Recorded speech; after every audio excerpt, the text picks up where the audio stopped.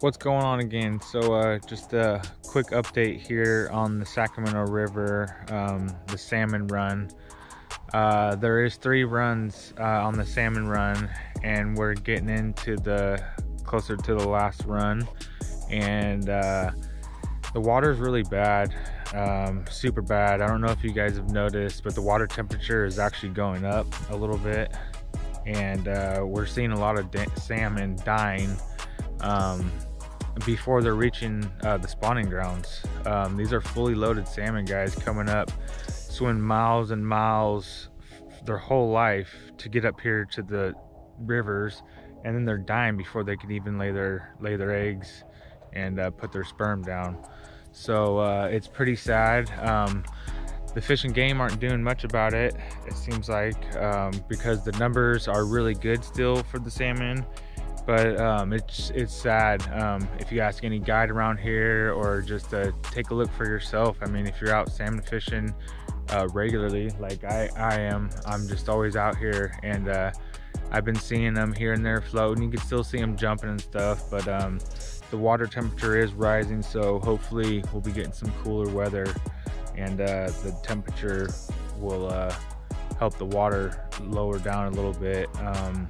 But yeah, it's around 73, 74. It's pretty high, even for this time.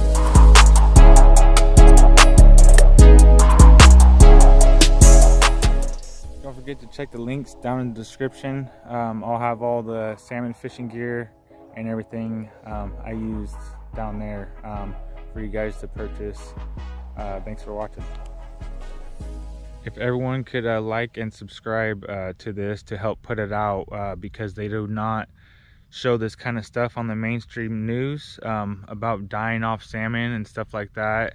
Not sure why, but it's actual problem that we're having, and needs to be taken seriously, because we may not have any more king salmon, Chinook salmon running up our rivers anymore if they all die off. Water definitely got murkied up after that last rainfall we had.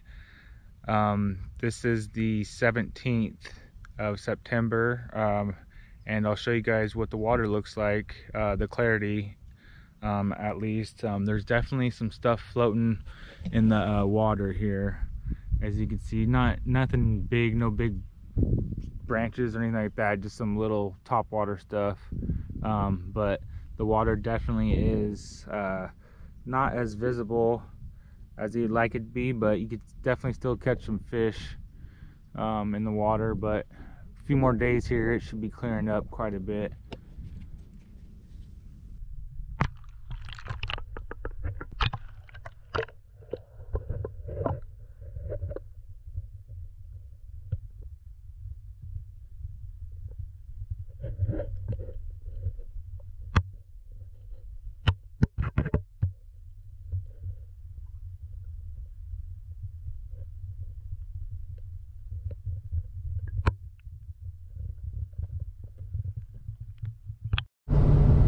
Make sure you guys stay tuned for my upcoming videos. I'll be doing some salmon fishing, and what I use to bank fish for salmon, and also on the boat.